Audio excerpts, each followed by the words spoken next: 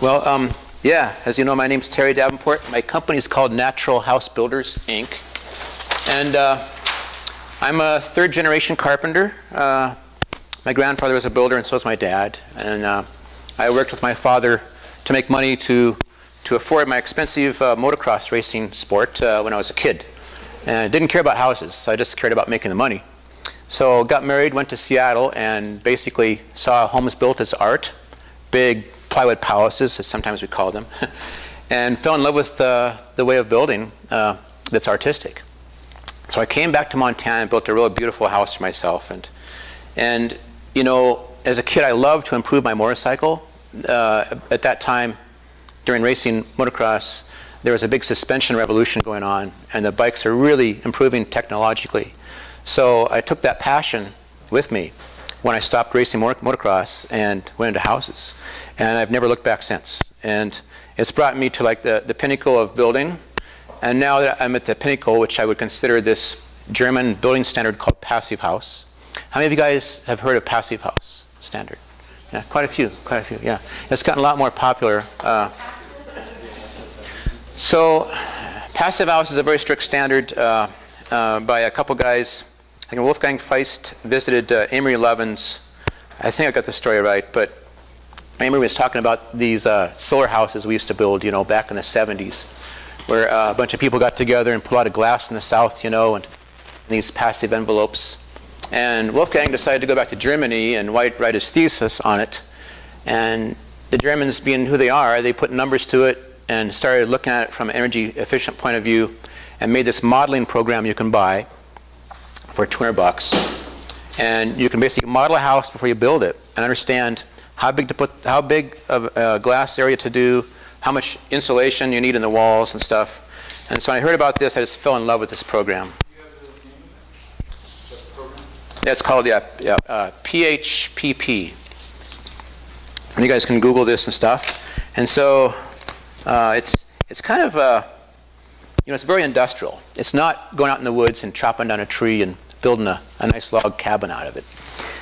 But what they're looking at in Germany, they're looking at global warming, and so they're looking at their carbon footprint. And it's basically a program to reduce carbon. And so I get this client, Sydney, calls me up and says, "Hey Terry, I want a net zero energy house. Can you do one of those?" And so I'm thinking, yeah, I can probably build one of these houses. You know, all we have to do is put, you know, a whole field full of solar PV and we can net zero anything out, you know. But what you have to do is you have to basically make the load of the building, which is the heat, cooking, air conditioning. No, just joking. No air conditioning allowed. In fact, I was told that the Austrians would shun you on the street if they heard you're using air conditioning in Europe. Yeah, so they think different than us. You know, when they pull up to a stop sign, they shut off their engine. You know, I tried that in Missoula, and everybody's looking like, "What's wrong with this guy's car? It just shut off." You know, so their country actually spent a lot of money to educate them, which is pretty cool. I hope our country can do that better. But so anyway, Passive House is a strict standard, and it's basically very difficult to meet. So Sydney wanted to run his house through Passive House, and I've got the data from Energetics. Have you guys heard of Energetics? Missoula, Russ Hellam's company. And obviously it didn't meet it by quite a ways. And one of the things about Passive House, you have to build a certain structure. You just can't build like a log cabin with a loft.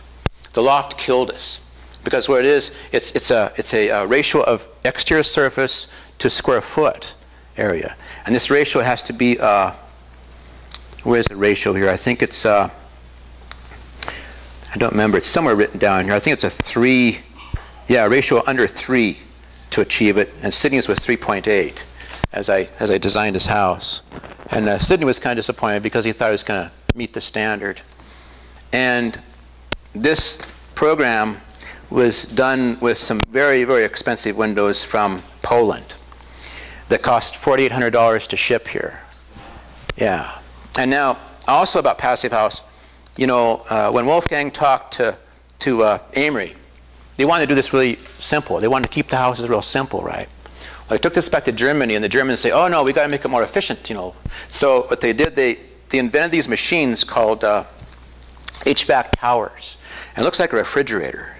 And in this little refrigerator, they've got like a solar vessel to hold the solar heat, to store solar heat. They've also got a heat recovery ventilator. That's a ventilation machine that basically takes the warm, stale air and exchanges it with the cold incoming fresh air, and it transfers the heat into the building that way. And then they put a compressor on the outgoing air of that, and put a bunch of temperature sensors. So the temperature sensors are looking for who's got the energy. Maybe the sun has the energy that day. If the sun doesn't have the energy, they scrub off the heat from the outgoing air. And if that doesn't have the heat, there's a little electric strip heater in there that turns on. Well, I wanted to import one of these things, right? To buy one in euros was 10,500 euros. And you know, I look at the owner's manual of this thing. It's like 100 pages long. And I think back to Amory, you know, yeah, these things are going to be really simple buildings. I think to myself, if this thing ever breaks down, there's no way I'm going to be able to fix this thing. And so I never went there. So my point being with passive house, I think they're kind of a little out of control. They're getting too complex. And in order to meet the standard, you have to basically use their windows from Europe. The North American windows are not good, because what we did, we looked at our windows as from a viewpoint where we want to have super energy efficient, right? And energy efficient to a North American was like not letting any energy, you know, out of the building. So tri-pane windows with lots of low E coatings, low emissivity glasses. It reflects the heat one way or another. So it keeps the heat in the building. Well, what they forgot about was that we also like to have solar gain. And the Germans didn't think that way, though. They wanted to make these passive houses work. So their solar heat gain coefficients are about 60%, and ours are only about 20% or less. And so you can't buy a window in North America that compares to a window in Europe. The only way to do it is to import them. And I think it's basically because politicians were making our laws for energy efficient standards, and not building scientists or window people. So it's difficult to meet the standard, but I discovered something. I heard that these guys in Bozeman, radiant engineering, were building houses, and not building houses, but supplying houses with solar collectors on the roof, right? And doing solar active, pumping the glycol down to a storage tank, and then taking that energy and pump it up through the floor at nighttime. And I thought, that's cool, man, because we can use the sun for heating houses. And so after about the fourth house I did, I finally got the system down to where I got it fairly simple. And this is a lot of complex stuff. It looks like a submarine when you look at the wall, you know. And most people are overwhelmed when they see it. But I just tell them, we have to break it down in sections. You know, like this is the solar loop, and this is the heat distribution loop. So I got the data back after monitoring that for like 4 years of winters. And it beat Passive House by 31%. Yeah, and I was excited because I don't have to buy these expensive windows now. And I was really happy about that. But now I'm thinking, you know, even beyond that solar system actually cost, you know, about 17 grand to install. And I can't afford one, and very few people can afford one. So I'm thinking, okay, what's the difference between those two? Your system with the glycol and right, the floor, right. Yeah, basically you've got a solar storage tank. You've got collectors on the roof. This would be an active. Obviously, you've got to have the sun shining on this. And this thing gets hot.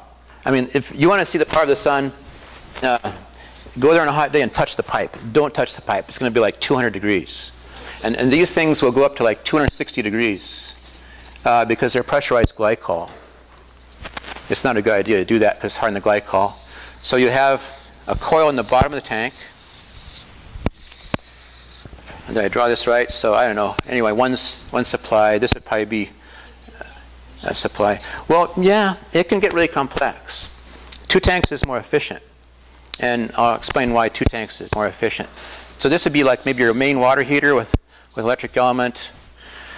If you're an older person and you want to have it always at 72, then you probably want to do the tank. But if you're younger and you can handle a temperature swing, the coldest Walden's house gets down to is about 58 with the heat shut off because I've got so much insulation in the walls. So then you can just run solar only. And that's one reason why I'm being the passive house standard. So the reason why this tank is more efficient to run 2 tanks, I should say, is because if we put the element in this one, this tank would have to be set to 120 to use it for domestic hot water. And I should back up because I'm basically using the domestic hot water to store heat energy. And then I pull off that water for domestic hot water and also for space heating. Like it can be sent out to radiant flow pipes. So if this is set to 120, so you don't take a cold shower, or 115, that means the solar collector has to get up to 120 before you can put any energy in here, right? But if this tank over here is at 120, and say this one coasts down to maybe 75 degrees, then when this thing gets above 75, it can start producing energy into this tank. And then you can temper, you can send this into the other tank. So you're kind of tempering this. And so these solar thermal system, combi systems get really complex. And they can really get out of control too. They start adding, wood-fired boilers to them. And pretty soon they got these huge tanks.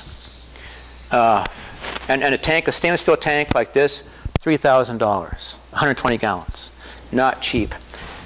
And anyway, getting back to the larger tanks, they'll put multiple coils in them, right? And this may be for adding heat from the gas boiler. This one might be adding heat from something else. This might be taking heat out to some other place. But some people love this. I mean, some guys have the money and they have nothing else to do with it, so they have us build these things. But the sun is so powerful, I tell you guys, that there was a guy, my plumber, Mark, what's his last name? New Era Plumber.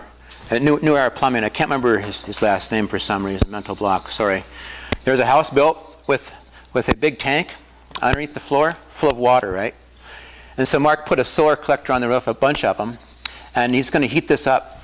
It's never been fired up before. This guy bought this house as was. It had never been hooked up. So Mark hooks it up. And I don't know how many gallons is in here. Maybe 1,200 gallons. And he just lets it run during the summertime. And he comes back to the house one day to take a look at it, and the water is boiling. He got it so hot. And when you boil that much water, that's a huge amount of energy. So one of the tricks to this is, if you can, and the guys in Vermont figured this out, Radiant Tech figured this out. What you do is you build a sand bed. How many people have heard of these sand bed under slab insulation systems? Anybody? A few? Okay, cool. So what you do, you put a whole bunch of sand under your house with radiant pipe, back and forth. And then during the summertime, what you do, sun's out, you've got your collector, you've got a pump. And these pumps don't use a lot of juice. We've got German pumps made by Grundfos called Alpha. And I can pump like 3/4 gallon per minute at 23 watts. And the 23 watts can move a huge amount of energy under this slab. So you heat this thing up during the summer. So you start heating this thing up maybe we don't know yet, it's still so new for us Montana boys. But you heat this thing up under the house, maybe you start in August. And you get this sand real hot. And then wintertime shows up, your floor is pretty warm. In fact, I've been told the guys in Vermont have done this. People are cooking. By September, they're too hot. They got their doors and windows open. But October comes along, November, they close up the doors and windows, and they coast into wintertime with this system.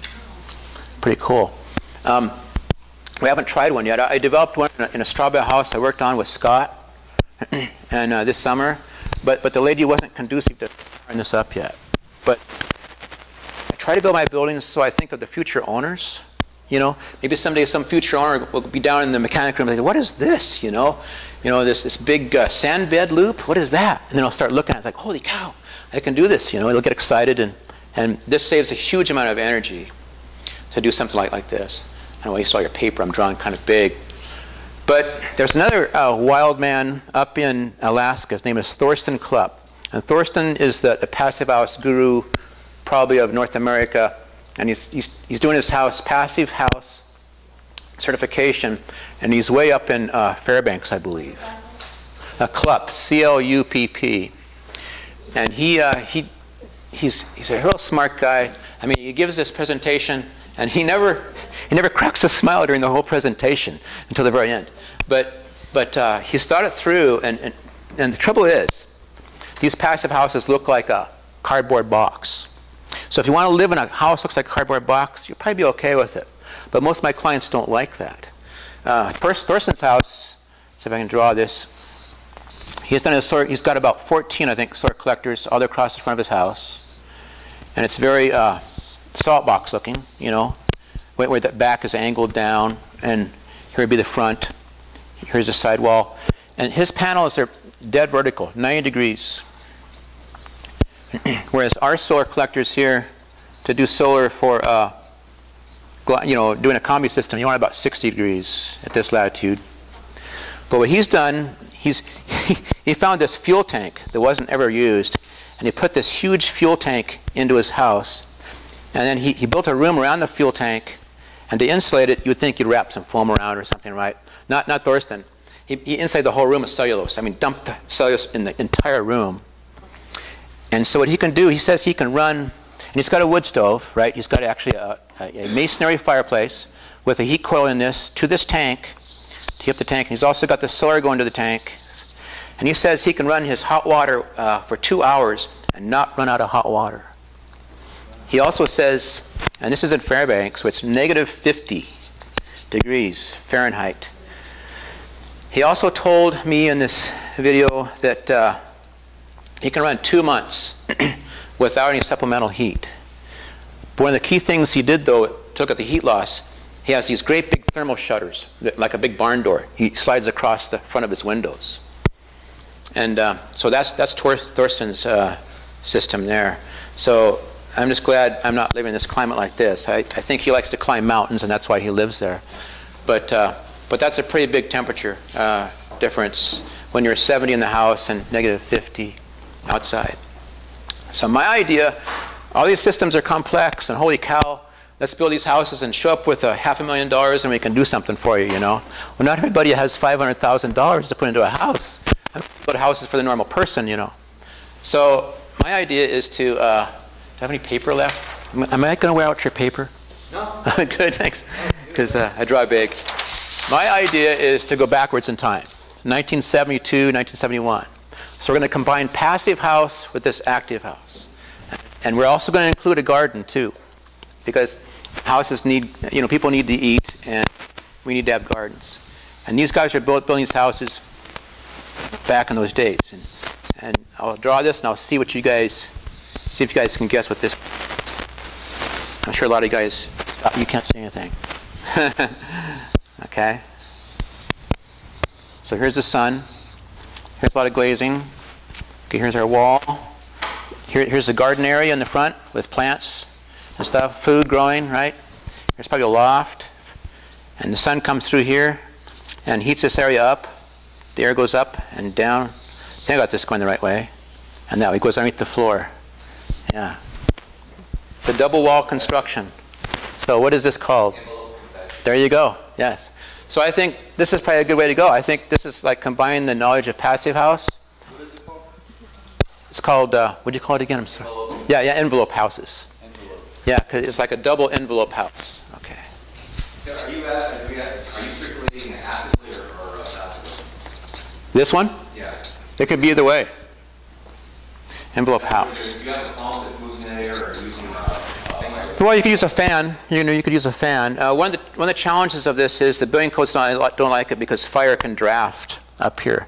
Building officials don't like any drafts where the fire can just chase up a wall or something inside. So they typically make you drywall both sides, you know.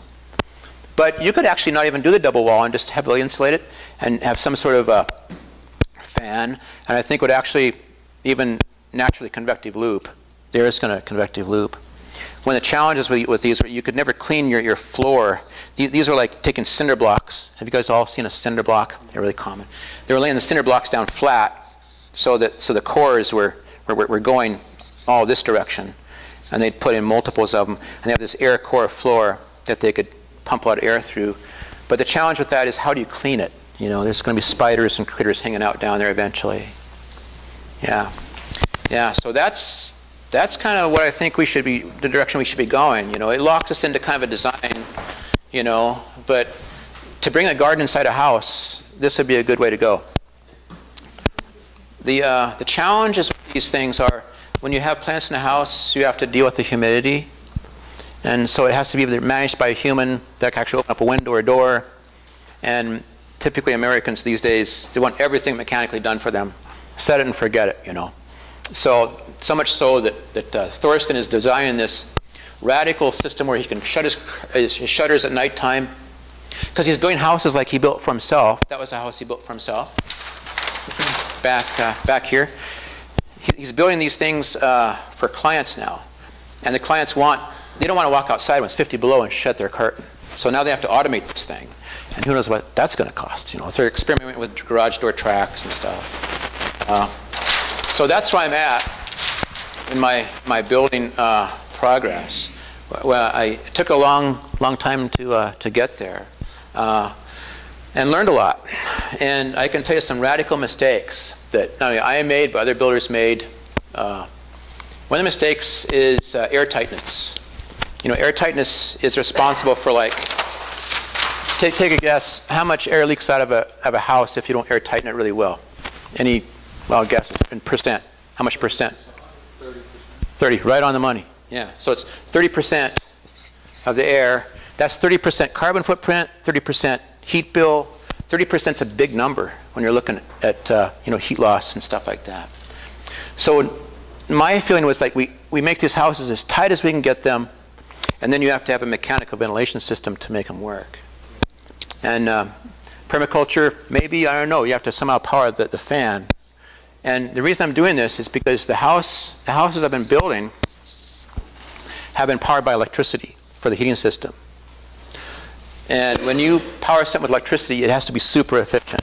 Anything you burn, electricity, natural gas, you know, with the exception of firewood, or maybe a solar-powered wood stove.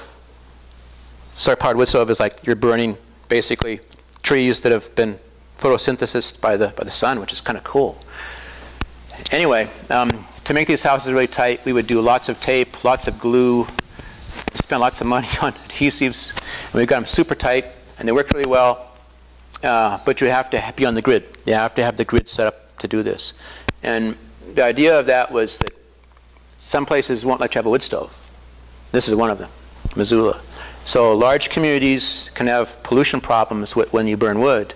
And the Mandans had problems. They were complaining about a lot of eye irritation because their buildings were, you know, they had the Hogan thing, they had a fire pit in the center with a hole in the top, and the smoke would filter out, you know. And so yeah, we're probably becoming, as a race, a little more, you know, weaker in some ways. These people are probably pretty tough folks, you know, genetically. So my clients, I can't see them, you know, getting below 50 degrees in their houses. So we make this house really airtight. So now we have an HRV.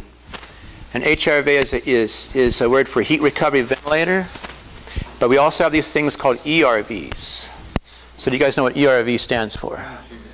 Yeah, you've done your homework. And you know what the difference is? The energy recovery ventilator has an enthalpic wheel. And what it does, it recaptures some of the water vapor that you blast out of the house from the HRV. So to recover the water vapor, you do the ERV. And these work pretty good if you don't have too many people in the building. But these houses are so airtight that you get a big buildup of carbon dioxide and also water vapor. And so you run the ERV off a control, and you can just set it for intermittent or continuous low speed, continuous high speed. But the beauty of these things are you can put a filter grill out here and filter your air. So you can sleep really well at night. I've got one in my house, and I notice I sleep, you know, I need less sleep. Is that on the side of the house? Yeah, typically we put them on the side. And they're pretty ugly looking, you know, but we try and, you know, paint the grill or something. Flower bed makes it look like a flower bed. It's true. You could hide it with something. Then you have to have an exhaust some other place. You know, this would be the exhaust maybe. So this is how I handle this type of building. And this is kind of expensive. But you guys are Permy people. I think Permy people need to burn wood. right? Or use the sun. You know, I guess in Missoula, you know, if you did passive solar, you probably wouldn't have to have a lot of supplemental energy. I haven't seen too many passive solar homes in Missoula. There's a few out there, but typically builders build them and they face the windows, you know, to the north because they're in the South Hills.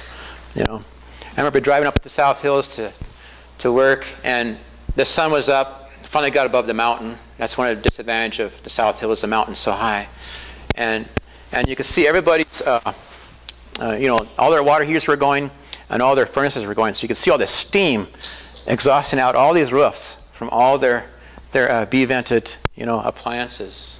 And I thought, holy cow, look at this. They're probably using a fortune of fuel.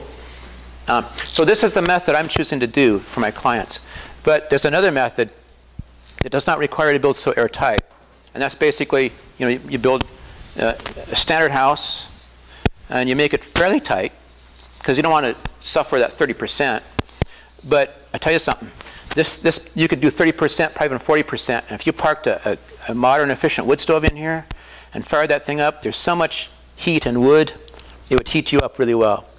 I know this because I was working on a house down in Dillon, and I'm in my little construction trailer, you know, with the heater cranked up, and it's pretty cold out, it's probably 0, and there's an old bunkhouse that happened to be at this job site we're working at. And it's a crazy job site. We're building this little replica Mayan temple down there for a guy. And anyway, the crew's in this bunkhouse, and he got this little heater, and Bruce, being the salvage guy that he was stumbling around Pacific Steel, and he found this piece of pipe that happened to be titanium, I guess. He ground on it. Something probably left over from one of the mills. They threw out a titanium pipe. I don't know why, but he stuck it up in here, made himself his own little stove. This is like a hunting type cook stove, and they had the door wide open, and it was like, you know, 75 degrees, 80 degrees, and that little thing with the door open. And I got the door closed, and this little heater is cranking in my place, my little trailer, and I can hardly stay warm. So that taught me how much heat is in firewood, you know, made by God, you know. So you kind of, you know, you have to pick your poison when it comes to fuel in this neck of the woods. Now, something else I was going to talk about to you guys are some things that are strange language, like breathable walls.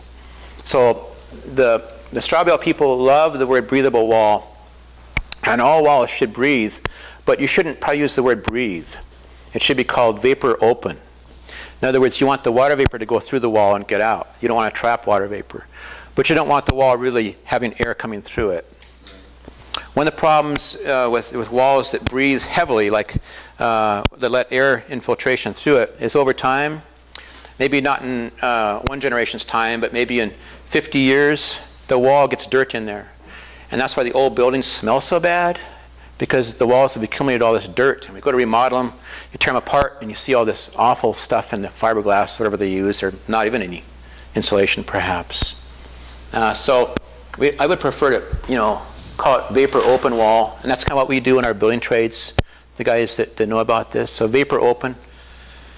And so we're basically sealing the outside. We like to have the vapor go both ways, but because we're trying to develop an air barrier, and we're on a budget, we have to use OSB. We can't use hemp board imported from Germany because it takes too long to send it here and too much energy.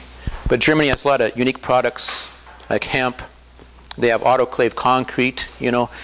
Our footings in our buildings are solid concrete, right? Well, in Germany, they don't do that. They're actually using an insulated concrete that has a slight R value to it. So they're not losing a lot of heat to the earth. Which is another thing, another challenge with earth shelters. People think the earth is really warm. Well, it's about 42 degrees at this latitude in the winter. I think it goes up in the 50s, maybe even the 60s in the summertime at this latitude. Yeah, now at Anasazi latitude, Four Corners, they had it perfect. They could use thermal mass really well there. And so thermal mass works in a way where it's kind of cool. It's almost like a solar collector, thermal mass. So what you've got the day here, right? And the sun's out, and this is a mass wall. This is an adobe wall. So it's heating up the wall here, and the wall now on this side is becoming hotter than the interior. So the interior got down to 60 or something. Let's say the wall surface temperatures may be up to 80 because it's direct sun. Because The law of physics says heat flows to cold. People says hot air goes up, you know, so heat goes up. Well, yeah, heat goes up because it's lighter than denser cold air. But heat energy actually flows towards cold. So the sun is hot and space is cold, right? So the sun's heating this up. Which way is the energy going to go? You know, we'll say it's noon. So the energy is headed this way, right, in the wall. It's going, oh, I'm going to go for this, because this is pretty cool, you know. So it's starting to go that way. All of a sudden the sun goes down. Now, some of this energy is in here. We'll say now this is at 70. And all of a sudden now we'll say we're dropping down to, we'll say, 45. Now what happens? This guy turns around, and he's headed out. So the trick to doing this, and Thorsten knows about this in Alaska, the trick to doing this is to make this wall big enough to where this guy never gets outside. In other words, the heat energy is not going to go back out by the time the sun comes up again the next day. Of course, you've got to have the sun come up every day to do this. I mean, Missoula has our wonderful, you know, cloudy days and versions. So, thickness? How thick is it to keep it? You know, it depends upon the material you're using. I was using Adobe and Anasazi as an example. I've never been to see their ruins, but you know, they probably had it dialed in. But I can tell you what Thorsten's using. And Thorsten's using dense packed cellulose. And that's called a kind of a medium mass wall. First you have 3 different walls. You would have a high mass wall, high mass, and that would be Adobe or concrete, you know. You have a medium mass, and that's going to be dense packed cellulose, some of the autoclave or lightweight concretes, and maybe log construction, medium mass. And you have low mass. Low mass would be spray polyurethane foams, maybe a fiberglass insulation, definitely fiberglass insulation. And so what they're finding out is that these medium mass walls are working really well, because to answer your question, Thorsten's wall is 2 feet thick. And at 2 feet thick, with the cellulose that dense, you're approaching R100, R90. He said it's so thick, he could probably lose his little daughter in the wall. That question? But does the moisture get out? The heat doesn't manage it. Well, you have to make them vapor open. You know, we used to build to this standard called Super Good Sense, and they said, if this is the inside here, this is in, and this is exterior. They say put a vapor barrier plastic on that wall, you know, and make it so the water vapor can't penetrate. Which brings us up to another thing, the climate. This is climate conducive, or climate dependent. So the climate, you know, whether you're in, you know, if you build something, where's the other deal here? I'm looking for this. Anyway, I can just draw on this. I don't need that. Anyway, so if you're like in New Orleans, so where's the vapor pressure there? The vapor pressure, I mean, is higher pressure and lower pressure. You have a higher vapor pressure on one side of the building and a lower vapor pressure on the other side of the building. In other words, inside, in this climate, we typically have a higher vapor pressure in the wintertime because the outside's pretty cold, especially if it's minus 20. There isn't much vapor out there at all. Well, you can imagine Alaska at minus 50, and that's Thorsten's next thing, is trying to make it more healthy by bringing plants into the building. But if you're going to New Orleans, the vapor pressure is on the outside of the building. So if you were to put this vapor barrier on the inside, like the FEMA trailers had, and you start air conditioning this puppy, the vapor pressure is coming in from the outside, it hits this cold surface, what happens? It condenses. Is that because of heat or because of Well, it's because of the high humidity outside, high humidity? affected by the ocean weather. So it condenses into water vapor, I mean from water vapor into liquid. Then what happens? Mold. Yeah, yeah. And so they designed these trailers for Canada. So we have to really think about where we're building, you know, and even elevation-wise.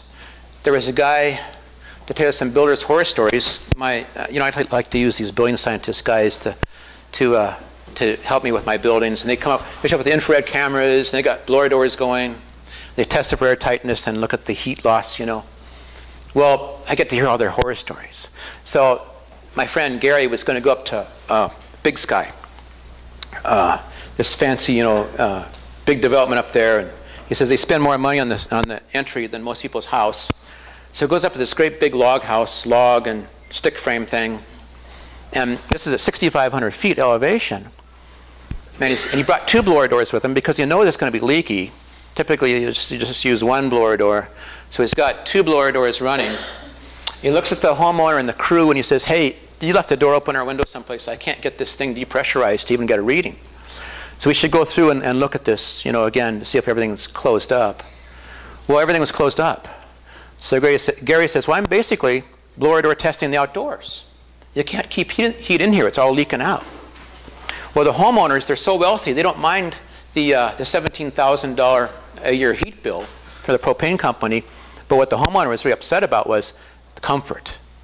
He forgot that comfort was a function of a nice energy efficient building.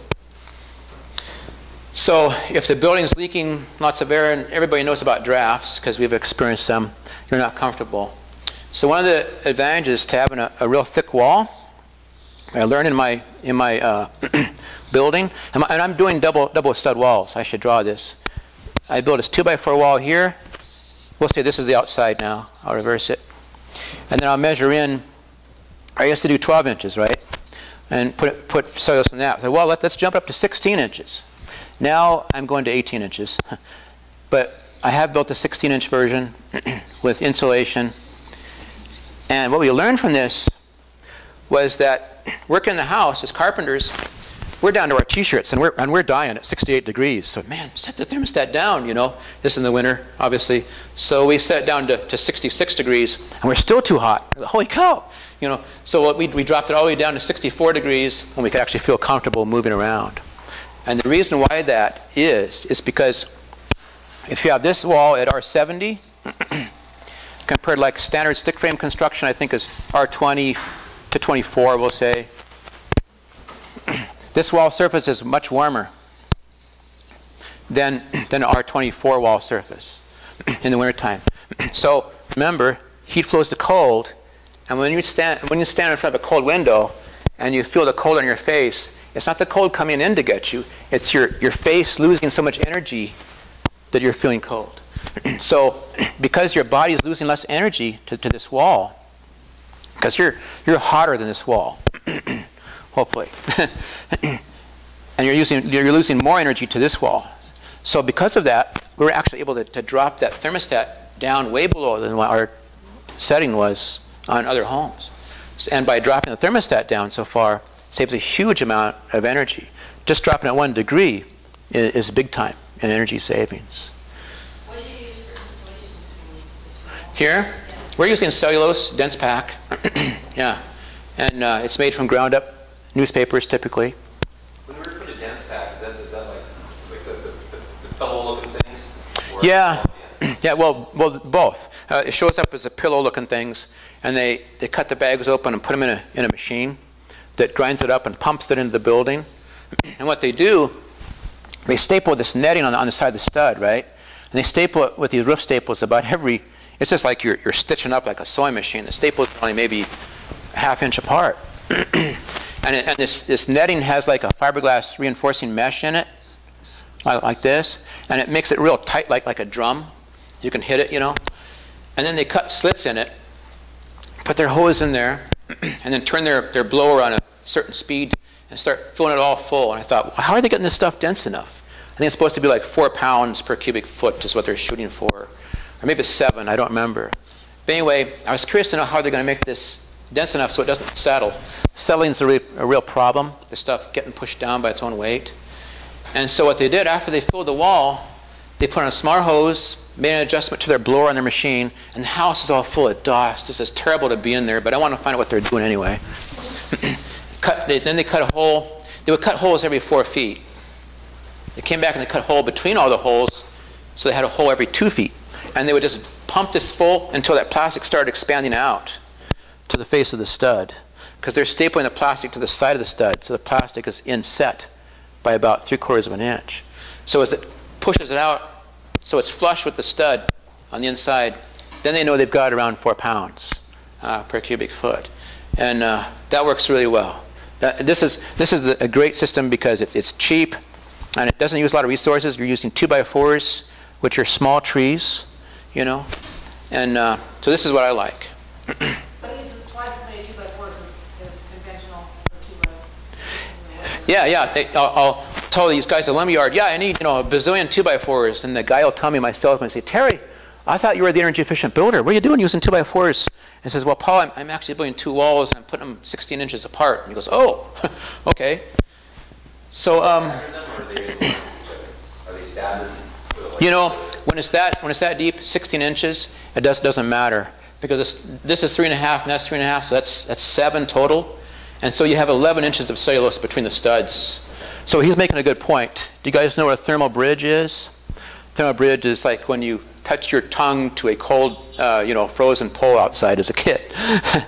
Anyway, a thermal bridge is a stud, and you can typically see them in the wintertime on houses. You'll see lines, especially on roofs. Roofs show this up, you know, day in, day out in the wintertime as thermal bridges. And Passive House is real strict about thermal bridging.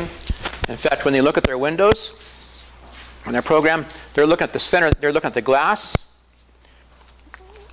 R value. They're also, they go by U values and metric. They're also looking at the warm edge spacer that holds the glass together, and they're also looking at the frame. All this is put in their program. Their windows are much different. Their windows are in the center of the wall. And this is something you guys should do if you're ever building houses. You know, we typically put all of our windows, I'll draw a typical American, wall is much thinner, and our windows are on the outside of the building. Here's the outside. The Europeans, they're doing center windows. And when they shoot this with their infrared cameras, there's a huge amount of difference. This is 20% better just by putting the window inside. And this is where science can really help. Yeah. So still is now on the outside. So Yeah, you have to build this. You have to frame like a windowsill out of some material. You have to do, like, a lot of people use steel, you know, to do this. And then what they're doing on their window is, say if this is the frame up here, can you guys see that little X? Anyway, they're bringing something like foam or some sort of insulation around the edge and actually insulating that frame right there. And their frames are really thick. Their windows are different. They're tilt turns. So you can activate the latch and the window hinges in, or you shut it and throw the latch a different position, and the window will tilt in at the top. But the windows, there's a guy in town here that's built this Germanic looking house that everybody's mad at him in the neighborhood, I guess, so I've been told. But he spent over $100,000 on his Passive House windows. And so you can do anything with a lot of money, but that's not what we're trying to achieve. We're trying to achieve sustainability and permaculture. So I'm just showing you what I have to deal with some of these clients, you know. So Why wouldn't it be beneficial to put the window on the inside? on the inside, you know, I don't know. Something about the way the heat flows, and they do it with infrared, so there's all these different colors. You know, you got blues and reds. Blues being more heat loss, but the infrared camera picture looks something like this, you know. So that's pretty much Passive House. What else do you guys want me to talk about? Anything unique? I don't know if I really covered good permaculture items. Skeeter, what do you think? So have you ever done anything with straw or with the earth and stuff, or you just, you know, stick things? Now we can talk about my passion. Because, yeah, with a name like Natural House Builders, you think this guy would use something else besides cellulose and foam, right? So, yeah, straw bale. And Scott and I worked on a straw bale together down in Florence last summer. And that was a fun project. It turned out really well. It was a good project. To do it as a professional contractor, it gets very expensive. To do straw bale, I would really recommend a workshop and get a bunch of people together for not only stacking the straw, but also stuccoing. Because the straw was big time on the costs adding to the building as a professional contractor. Is there a special kind of straw you have to use? Yeah, what did we use? Did we use barley? Oats? I think it was, I don't know, I think it was barley. Okay. Wheat straw holds up. If you can get wheat straw, it's better out of the three main grains. Okay, cool. Some people have access to rice straw. You know, Oak Ridge Laboratory did a R value test. Do you guys know all about R values You know, R is resistance to heat flow. I think our code is about, for walls, it's like R21 or 24. I don't even know because I built so far beyond code, I can't remember what their little R value is now. Do you know the units? What's that? The units? The U value? No, the units, like the dimensions, like, energy per radian or something. Oh yeah, yeah, okay. Well, U value is like BTUs per square foot per hour per degree. That's what a U value is for like windows and doors. And so the U is the reciprocal of the R. So like 1 divided by the U is that, and then the R divided by 1 divided by the R is the U. So that's how that works for U values. And Europeans are into K values, which is metric. So you have to convert. It's a real hassle. But What about geodesic? geodesic domes? Yeah, like Buckminster Fuller kind of. Right, Bucky domes, yeah. So those, I've seen a few of those, and those are unique because they have an interesting energy flow. The energy flows in those things so fast, and sound. You could stand in one spot, and there was like a joke, a blacked out, paper, and 2 little eyes, and it says, "Mommy, how come I can hear everybody in my bedroom?" And it's because the sound will reflect that same point, So those are some disadvantages. Also, are you a drywaller by trade? The reason I ask is because drywall is square, and geodesic domes are not square. I mean, you would throw a lot of stuff away. In Arizona and stuff. Yeah. They're talking about putting them in Florida for a hurricane, because the wind goes around it instead of blowing it over. Yeah, yeah. That would be probably a good thing. Those are good in certain areas, having that roundness. Mm-hmm. But the structure of the geodesic dome is supposed to really be super strong. They're very strong because there's an arch. A long time. You push down on them. You wouldn't want to push out on them, but pushing down on them, they're very strong. Yeah, so there's advantages and disadvantages. Hanging drywall, not so efficient. Are they stronger than tornado? You'd have to have it engineered. I would say tornado, country, maybe move. No, I would say a concrete home. A concrete home, and what they do, they build these ICF houses. Okay, ICF is insulated concrete forms. So we have these. Have you guys seen these? I'm sure you have. There's like a tie in here, and this is the evil oil. This is foam of some kind, and they stack together like Legos. And they're all wiggly, and then we have to brace them. And we're up on top with a great big boom pump, and watching concrete go down inside them, And they're pretty good. For strength, they're very good. And so what they do on the top of the wall, in hurricane country, they have this steel strap that you actually cast into the cement, and the strap bends over and nails down the side of the truss. Here's a rafter coming down, and you nail the daylights out of this. You maybe put in, who knows, as many nails as you can fit in there. And there's been guys who have, there's been articles I've seen online from ICF companies trying to promote their product of a hurricane coming through a town, I don't know where, Kansas or someplace.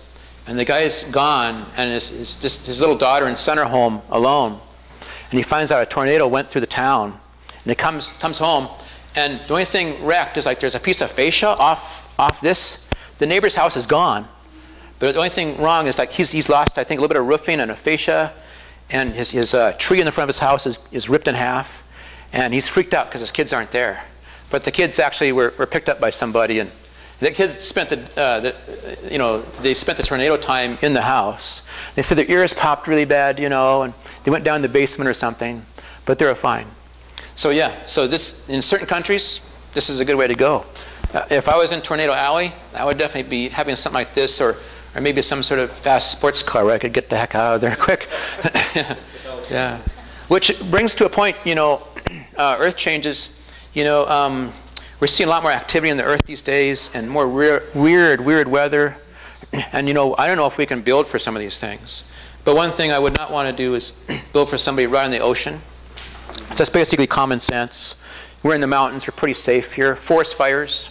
We probably got, 70% snowpack this year, so we're probably going to see a bunch of forest fires this fall. So I would not build way up on the timber.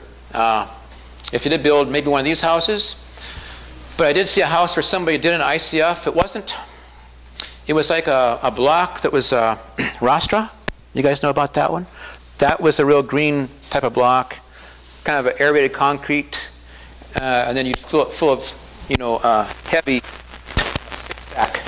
6 bags of cement per cubic yard mix, like they use normally.